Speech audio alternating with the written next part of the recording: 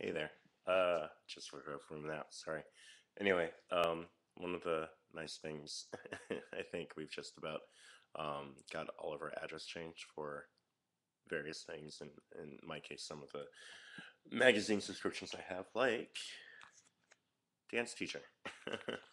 um, which is funny. I actually just got an email from head of the dance program at the girls' school I teach at, so will be interesting to see how I'm still involved now that school's starting again. Oh my gosh.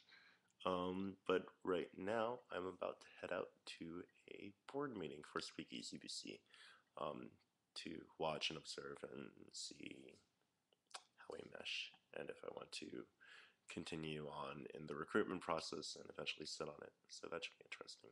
Anyway, hope everyone's staying warm and dry in the area.